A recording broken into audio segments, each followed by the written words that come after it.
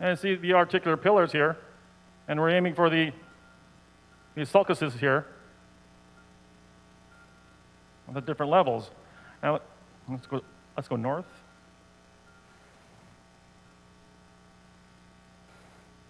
Good there.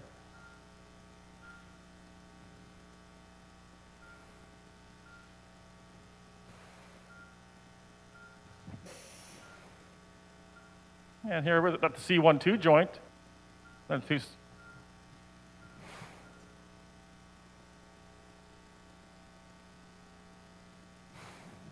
C2 there.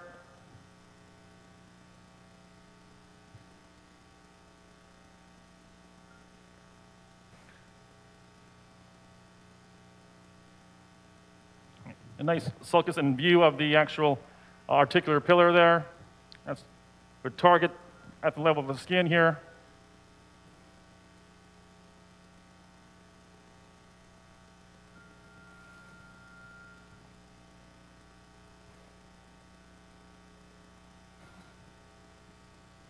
Making sure you're staying lateral.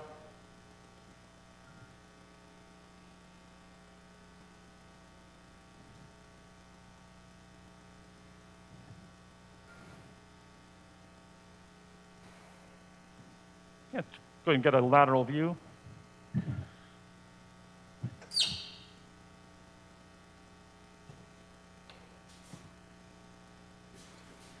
Sure.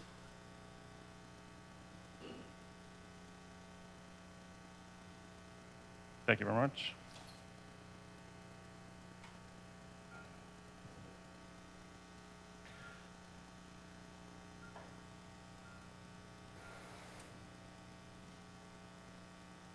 And with the lumbar, but also cervical, especially you're wanting to make sure you get a very good lateral. It takes a lot of manipulation and adjustments at times to get the appropriate lateral. You want to, first of all, get a good sharp image of the discs. You're also wanting to make sure you get a view of the articular pillars and that they're also lining up the facet joints. Let's go oblique towards you. Let's go that way towards you. Yeah. Live. And back towards me. A little more, a little more. Good there. Excellent. And sharpen up that articular pillar there. That's wag. This way for me, live. Yep. Other way now. Good there. Stop there. Excellent. Lock it there for me. Thank you. But at times, you have a bit of difficulty in getting at the appropriate lateral, and it's taking your time and making sure you are obtaining a strong lateral. Approaching, as we saw in our AP view on the screen there, if you want to pan over to the imaging on the right of the screen.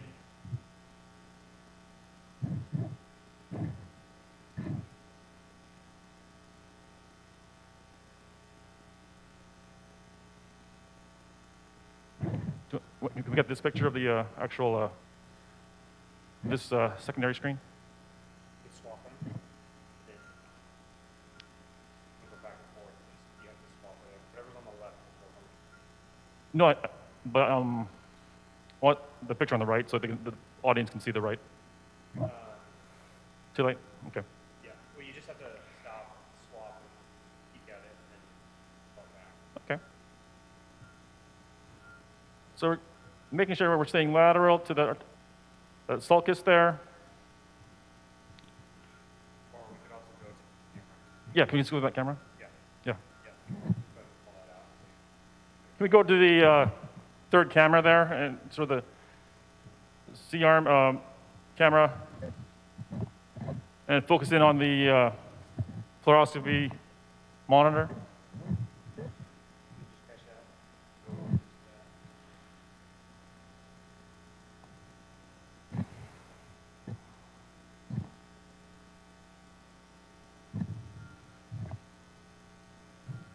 Any luck?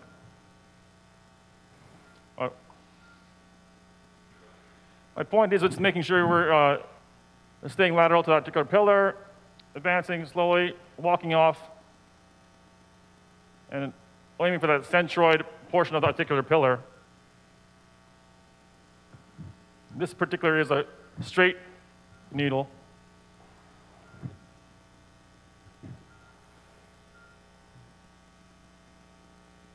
And we're manipulating in there.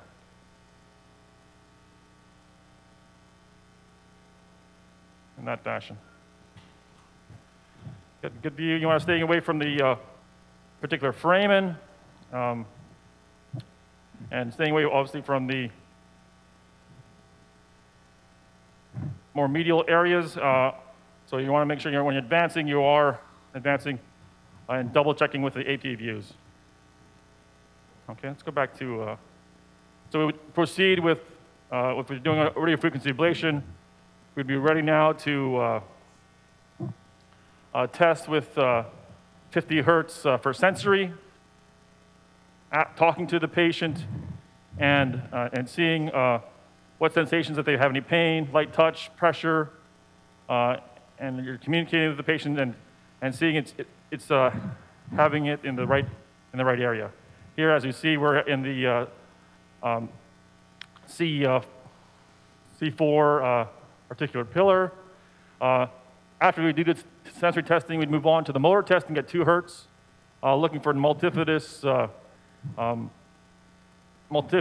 activation and some twitching, of course, occurring in the cervical musculature, as well as the patient talking to you and asking if they are feeling that, okay? Making sure that the patient's not having any sensations occurring down their extremity, of course, and then moving forward with getting the ablation done at 80 degrees Celsius, approximately 110 seconds for the nerve ablation, okay? And then move forward with another level in particular. If you want to go to the actual more lumbar areas,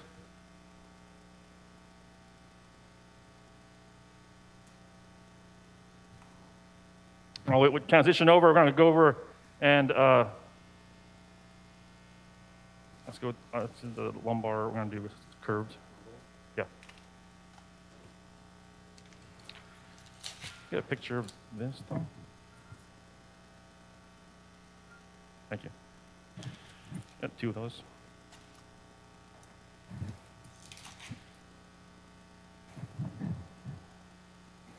We're going to transition to the lumbar region.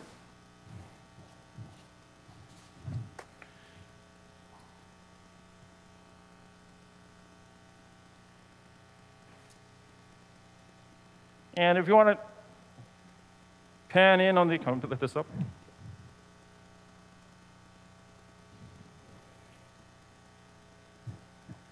Want to pan in on the actual ablation probes here.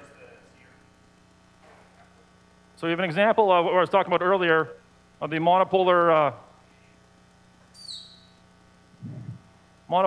example of radiofrequency ablation occurring. This is chicken meat, and a typical elliptoid type of burn occurring, okay, as you see here. But the capabilities of the Accurian device is that we're also able to provide a strip lesion. And whereas before we'd have the monopolar, this can be switched over to act as a bipolar, so one of the needles acts as a cathode, and the other one acts as an anode. And therefore, you're providing a nice strip lesion as well, which can be beneficial for different types of burns, whether it be for the sacroiliac joint or knee genicular nerve ablations as well, okay? And that's where they're enhanced, cooled type of technology. And we're talking about that in particular. If we're talking about some of their enhanced devices and the probes for the actual device, is that in terms of the probe itself, it acts as a bipolar. Therefore, it has an anode and cathode within it itself. In addition to that, it actually has it is cooling water to the tip of the probe. By doing so, it is the surface of the actual metal is cooled, and therefore you're able to have a larger lesion created by that, because there's less dehydration and less charring occurring, therefore allowing for a larger volume lesion to occur. And that's that bipolar probe that they have in their enhanced capabilities with this type of Accurian. Can you grab those? They're going to fall off there. Thanks, Ben. So now we'll move forward with the actual lumbar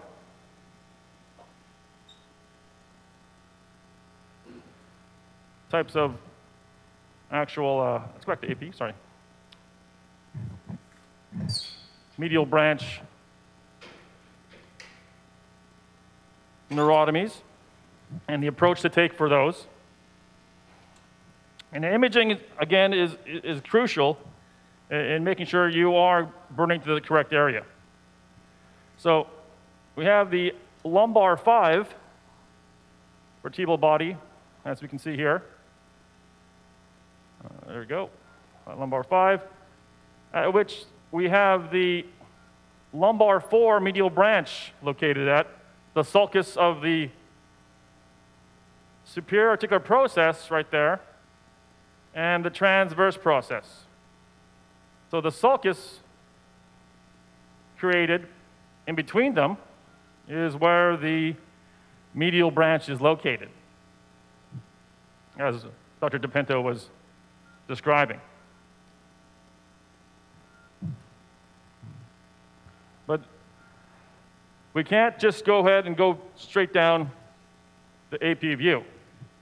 And the reason being is that the mammillary ligament is on our way if we do it in that fashion. So in order to get away from that ligament and get a good burn on the medial branch, we are going to go approximately anywhere from 15 to 25 degrees oblique ipsilaterally on that side. So we'll go live, 20 degrees or approximately. Oblique towards you, 20 degrees. Is that 20, approximately? 20, 25? What's that now?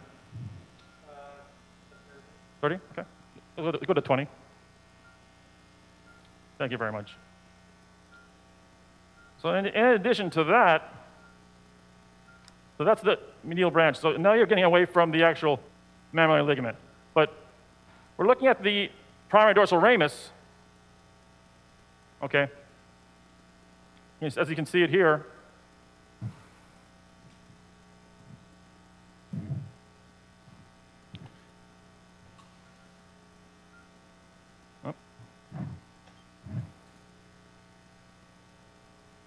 right there.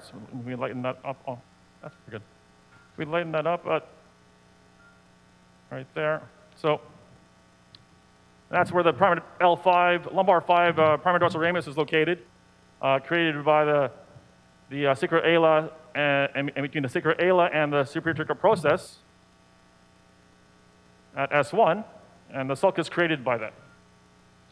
Okay. So to get at that, we're looking at more of a decline view. The problem with going on the decline view at this angle is that if we did it in this angle and we're going after the L5 primary dorsal ramus, the iliac crest will get in our way. So we wouldn't use it at this oblique angle, but we can get after the medial branch, the L4 medial branch, and we would provide a decline view from here. Let's go approximately from this angle. Can we go about 20 to 30 degrees caudal?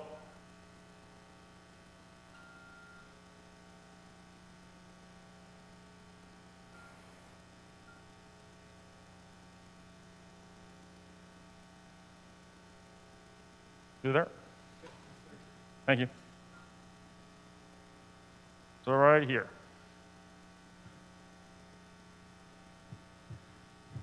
Are the folks seeing that one? Yeah, I'm trying to fix it, sorry. Because yeah, it's pretty lit up. Unless they're seeing this picture here, I don't think they are though. So we're gonna try and see if we can work on the enhancement there.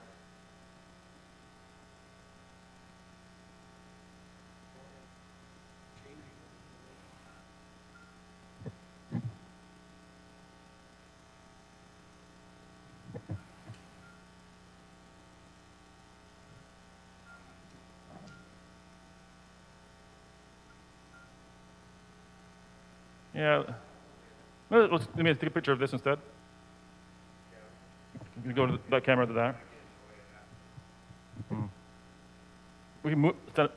It releases and it can move. That. We're gonna get the monitor of the fluoroscopy online so we can see better the actual imaging because it's just going out of focus there. That's a lot better. Thank you very much, Tyler. So we're going to be going after L4 medial branch at this point right here.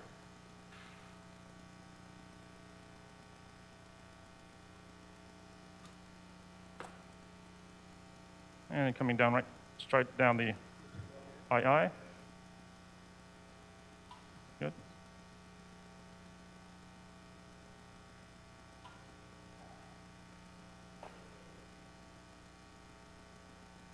A little bit of os right there. Now go to lateral view. So we're trying to get a lengthwise ablation of the nerve. So we would not come at it by coming at it this way. All right? So we're not trying to come at the nerve by a pinpoint. We're trying to come at the nerve, if this is the nerve, we're trying to come along the nerve, along the passage of the nerve, to get an excellent burn on the nerve. So when we look at the lateral, right offhand, we know that we're not in full focus of a true lateral. And that's where we want to make sure that, make sure we're not going into any areas too close to the foramen or even to the disc. So let's go, let's wag it, the C-arm. Thank you so much. Live.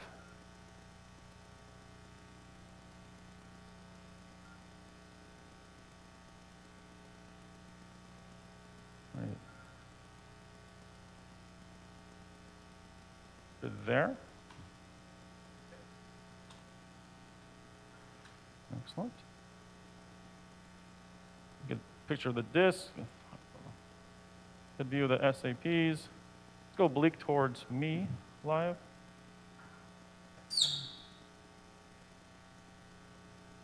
Right. There, we're getting a strong lateral there. Oh, now the let's wag this now. Wag it for me. Thank you so much. And let's go north a little bit.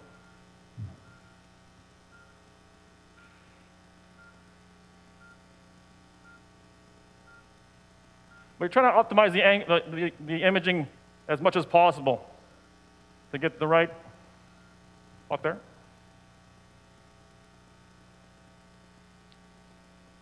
Get a good view of the needle and making sure you have a good view of the anatomy.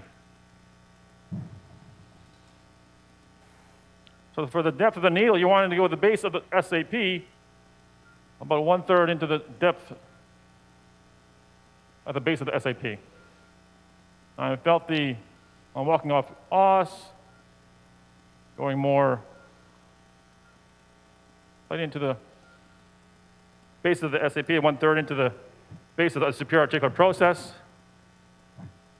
at which we would take out the stylet, now test our sensory at 50 hertz, our motor at 2 hertz, checking for any multifidus contractions, and then also making sure the patient's not having any pain or contractions into the lower extremity before providing your lidocaine or marcaine anesthetic, and then providing your 110-second, 80 degrees Celsius nerve burn. Okay? All right. Tyler, how much time do you have left? Yeah. Good? Yeah, you can make up some time right now. Okay. All right. Have any further questions? I'll turn it back to the lecture hall. Thanks, guys. Good. No. Excellent. Are we on? Not on. Yeah, you're on. So we're going to move moving forward right to the nerve ablations for the knee, the sacroiliac, and I believe just the knee, sorry. Yeah, and then if you want to hop over, maybe Yeah. do a little Q&A just really Yeah. quick, just like 2 or 3 minutes. Excellent. Yeah.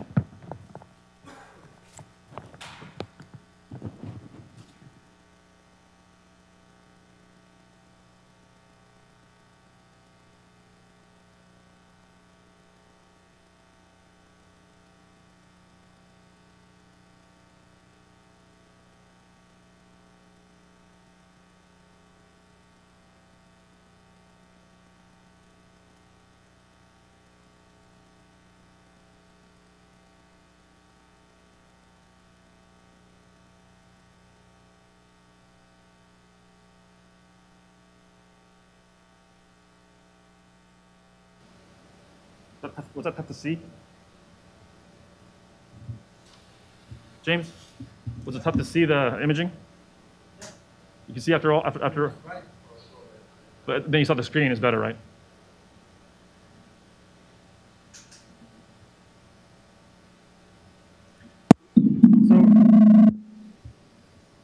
So yeah, we're just answering any particular questions that you guys may have. We're going to transition over and change the demonstration over in the lab there.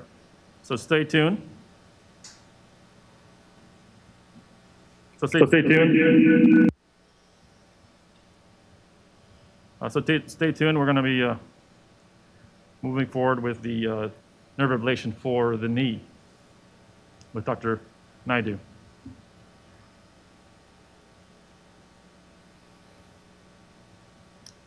To answer some previous questions I know we had regarding where you'd enter if you had hardware.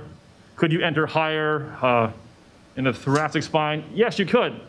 I demonstrated the lumbar area because that's a safer way to approach spinal cord stimulation trials.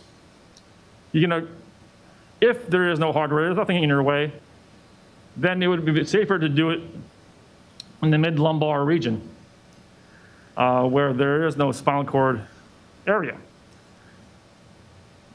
But yeah, no, I have done trials where we had to enter at the T11, 12 interlaminar space.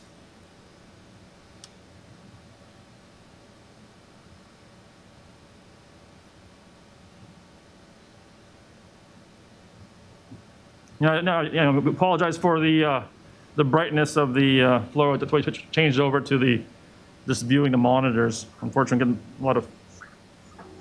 So, Glenn, Yeah. Glenn, hi. This is Mario. Can I ask a quick question? Please go ahead. Regarding the spinal cord simulator, if you have to enter at the higher level, or if the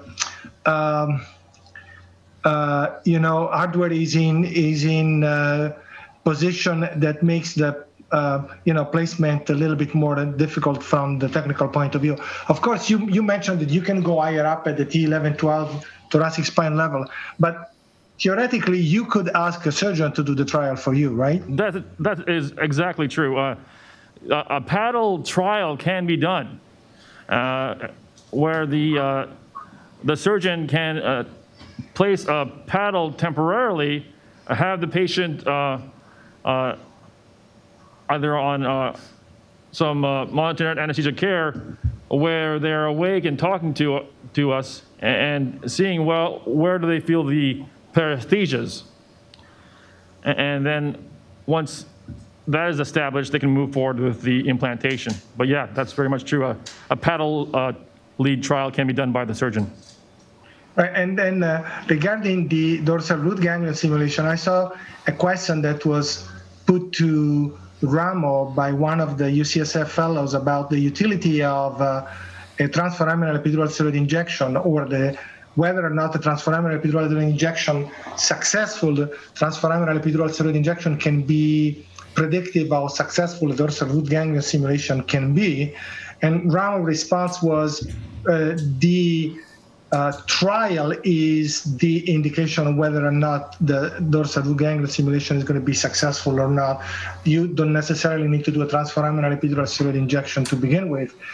I just wanted to, and I asked this to Ramo personally, but the question is, how about doing a transforaminal injection with local anesthetic to identify the potential nerve roots where you want to place the dorsal root ganglion simulator if there is doubt of whether the location of the appropriate placement could be? Getting my microphone on. Can you hear me here, Mario? Perfect. Yes. All yes. Right. So great. I'm glad you're bringing this up. So you can absolutely do the transforaminal for diagnostic purposes if you really need to understand which dermatomes are affected for that patient. But what I want to make very clear is that local anesthetic injection is not prognostic. It's not. Right, and that's exactly what I wanted, the point that I wanted to stress, that you mentioned that doing a successful TF-ESI is not indicative of how successful the DRG implant would be. But if you have to decide whether you have to place the lead at L2 versus L4 or L3 versus L4, you can do a diagnostic injection first, even though L3 and L4, you may end up having to place two leads at two different levels at the same time. And what I mentioned in my chat box was that there is some work. You can look at some of the literature out of Germany and also here in the United States of using pulse radiofrequency ablation as a prognostic indicator for success. I saw that. Thank you, Ramo. And Thank as we know, the pulsed RF doesn't get reimbursed in the United States, so many people end up doing pulsed to begin with and then injecting through that to bill for your transforaminal. Kind of getting back to what you were saying. And so you'll get that diagnostic portion from the local anesthetic, and then the pulse RF will tell you if there's going to be a therapeutic benefit. Great. Thank you, Ramo. Thank you, Mario.